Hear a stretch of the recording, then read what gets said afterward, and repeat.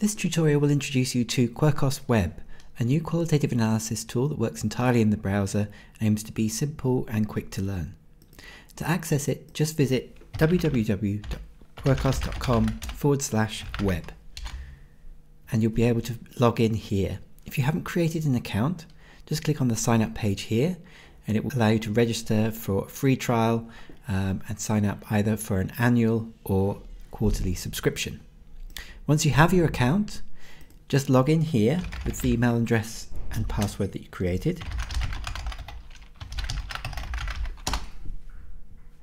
And you'll see any projects that you've used before on Quirkos Cloud. You'll also be able to import projects if you've created them offline with Quirkos before. And you can also create new projects here. You also have options to see any projects which people have shared with you, or to share projects with other people just by clicking on the share button here and then choosing whether you want to allow them just to read, so to view the project, or to be able to edit it as well. There are also options here to download the project and to delete them. I'm going to start by creating a new project here by clicking on the new project button, and we'll put in a project name which we will call tutorial test. Now this project has been created, you'll see that the main view in Quirkos is split into two parts. On the left side of the screen is what we call the canvas area, which is where we create codes and themes, and the bubbles which represent our topics. And on the right side of the screen, this is where our sources of text will be. We've not imported anything yet. We click on the hamburger menu here, we can choose add sources, and then we can either put in a new blank source which we can edit or paste into, or the import option here. And that allows us to put in Word files, PDF files, other text files that we have on our computer. So I'm going to choose the import option here. I'm going to go to my desktop and I'm going to import these projects from one of our example project files which you can download for yourself. So I'm going to bring in these, they're semi-structured interview transcripts, and we've brought in these three sources here. You'll see there are tabs which run vertically along here which allow us to go between the different sources that we have in the project, and a button here which allows us to search for one of the projects or filter the list of projects below by any of the characteristics we have after we've created source properties for them in a minute. So here's one of my sources of text. If we need to edit it, we just click on this button here and choose edit. And that allows us to change any typos or change any of the formatting or anything else here. When we're happy with the changes we've made, we just click the tick button here. Now in Quirkos, there are various ways that you can group, sort, and store attributes for the different projects, and you access them all with this button here, which allows you to edit the properties in the project and the properties for your particular source. We haven't created any properties yet. It's quite common to use this for demographic characteristics. So for example, we might create one called age, and we might have values. So for example, 32, 42, and we can add these at any time. So we'll click save to create this new property. We have a property here called age, and we can choose that this person here is 42. We can also create other properties here. So let's create another property which we'll call location. And we'll say that this person is based in Scotland. We'll click save, click to select the location and add that to this particular source. And now we have Scotland as one of the location for this source. So we'll click save, and we've done that for Roger's source here. Now we'll go to Matilda's here, edit the properties, we'll add the age property, she can be 32, that's fine. The location, add a new location here, Australia. Then click save. And so now we've described the source properties for at least two of the sources in our project. And we can add and edit those at any time with the source properties value here. Now to create codes or themes in the project, all you need to do is right click anywhere in this area here and choose new quirk. The quirks are what we call the codes or themes in Quirkos. And this will create a new bubble to represent it, and we're going to call this career. Oops. We've also got the option here to add in an emoji if we like, And we can enter a description of what we mean by this. People's working lives and progression. And then we can choose either from one of the preset colors in the palette here, or we can choose any color from the color picker that's built into the browser. So we'll click Save, and there we've got our bubble called Career. Now we can click and drag to move this around the canvas anywhere we like. And we can add text to it. So this says, I don't really know anything about your background and your career, so we'll add this to the career bubble just by dragging and dropping text onto the bubble there. Now that's been added into the career theme, and you'll see that there's a color-coded highlight here next to it which shows us what that code represents. So if we right-click that, we can also delete and undo that at any stage.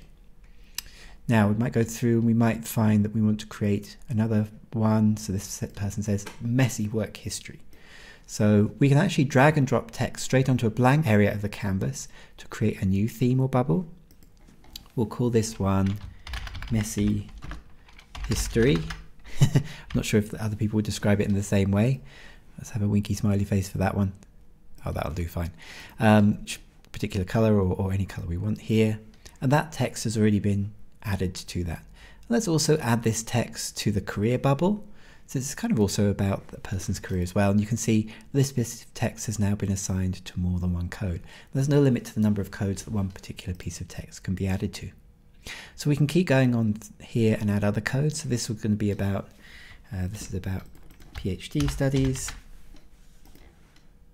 It's also about literature, but I think we'll just call it English.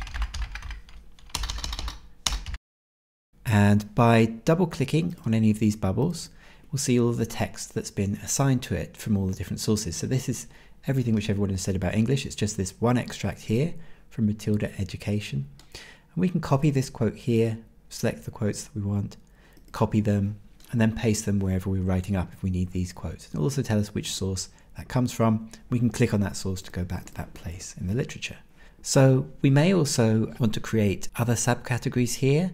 So let's create a new one which is called Studies, and another one which is called Masters, and another code called Undergrad. Now the studies is going to be my kind of high level code, and these are going to be subcategories. And I'm going to create that just by dragging and drop the bubbles onto each other.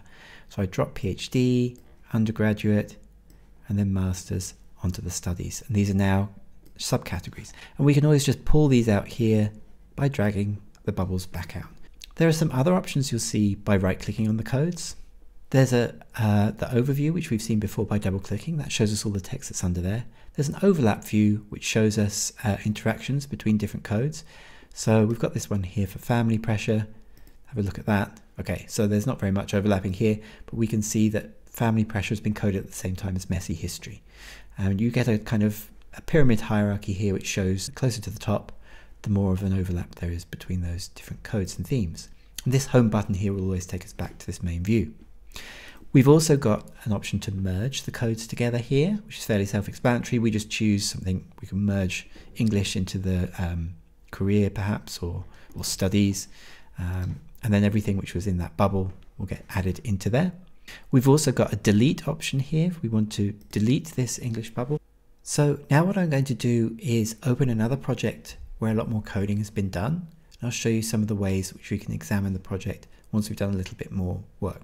So I'm just going to click here. Everything is saved as you go along, so there's no need to click save. And go to projects. That'll go back to my list of projects here. And I've got this project here, which is using the same data, but it's just been a lot more coded. So you can see here we've got subcategories here, lots of different ways to group the text, and a lot more coding has been done across a lot of sources. You can see all the different highlights being represented here. Let's see some of the ways that we can use the source properties to run filters and queries on this data.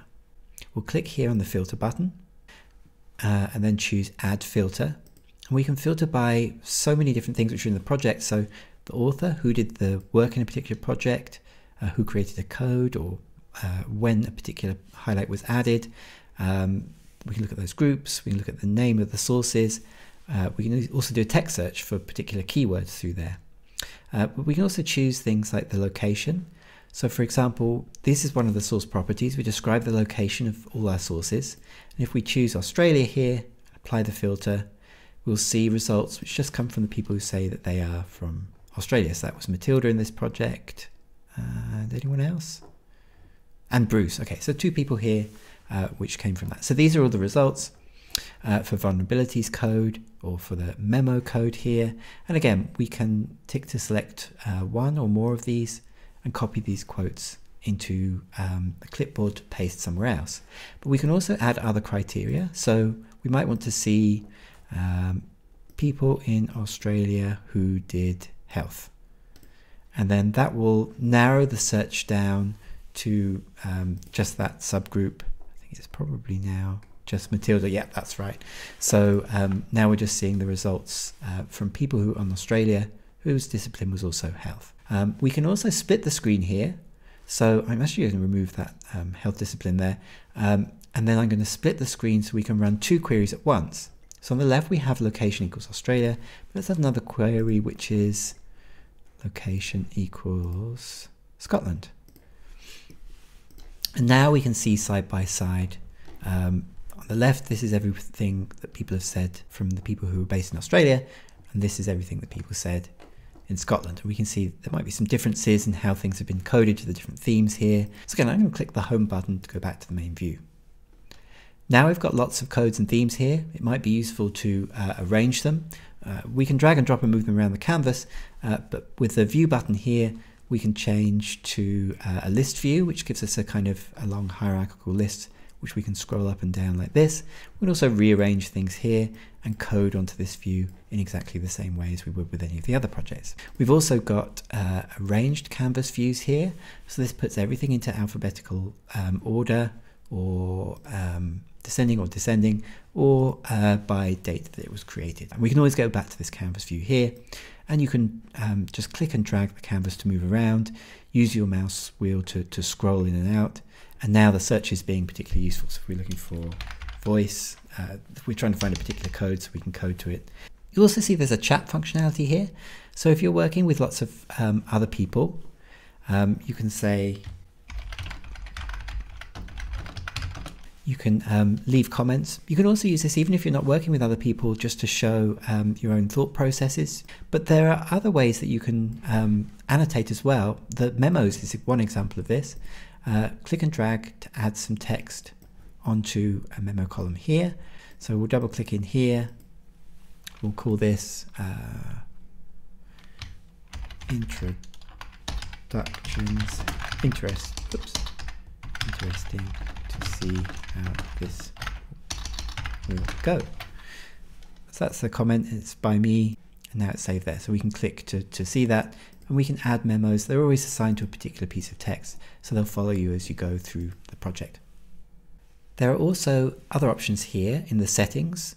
So for example, here we can change whether we show the numbers which appear of how many highlights have been put into each code, the size of the text, and also we can change the width of the columns and the memos. We're using those a lot.